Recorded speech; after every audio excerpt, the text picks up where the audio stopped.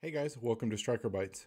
Today we're going to install Syncthing on Docker using Portainer. For those of you who aren't aware, Syncthing is a continuous file synchronization platform. Kind of reminds you of Dropbox. It'll allow you to sync files between two or more computers. You could set one of your computers up as a backup server and you can have all of your computers back up to it.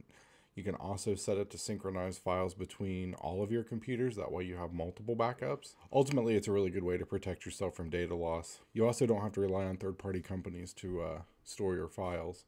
As always, we'll be using a Docker container image that's maintained by linuxserver.io. There will be a link to the container on the Docker Hub and a link to the linuxserver.io website in the description below. The first thing we want to do when we install Syncthing is to open up our Portainer application and click on Containers. From there, you're going to want to click on Add Container.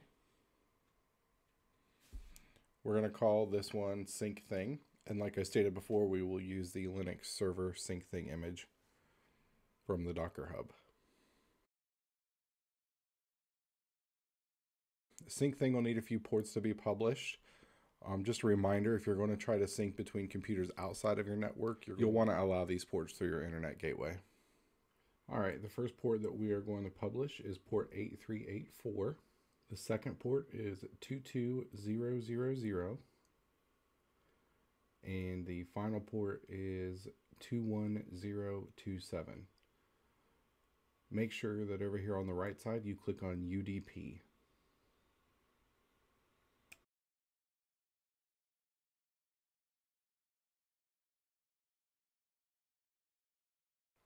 Next, we're going to create a couple bind mounts.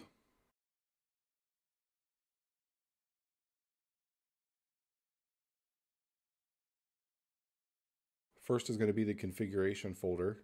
On the container, it's /config.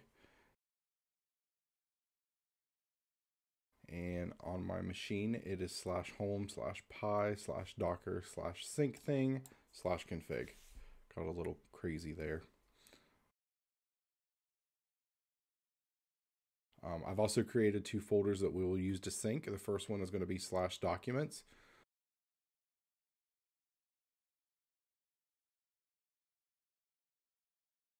Any folder that you map from the host to the container will be seen by Syncthing.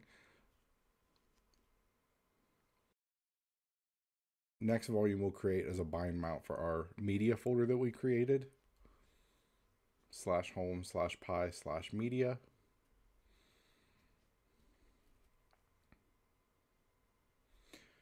Next, we're going to want to set some environment variables. This is a Linux server container, so we're going to want to use at least the PGID and PUID variables. Set them both to 1000. And then we're going to want to set our time zone.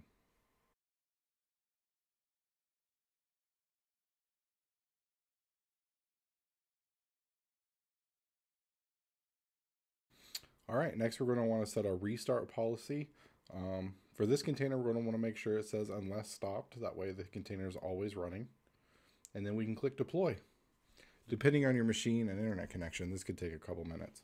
We'll speed it up. All right, looks like our container is running. We can now go to our Docker host IP address in our browser and put /8384 at the end. That should take us to the Syncthing user interface. Allow anonymous usage reporting. I'm going to click no. The first thing you're going to want to do is set a password to your admin interface. You can do that by clicking settings and clicking GUI.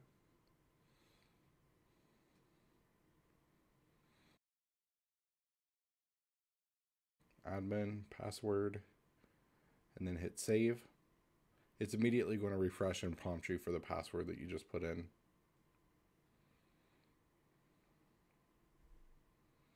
And here we are. Now you'll be able to create your folders and connect your other remote devices. So let's add our documents folder that we mounted. There it is. It automatically popped up. We will call it documents and hit save. And then now we've got to add our media folder. So under folder path /media, it should auto-populate. There it is. Oops, I forgot to put the folder name, so we'll edit that.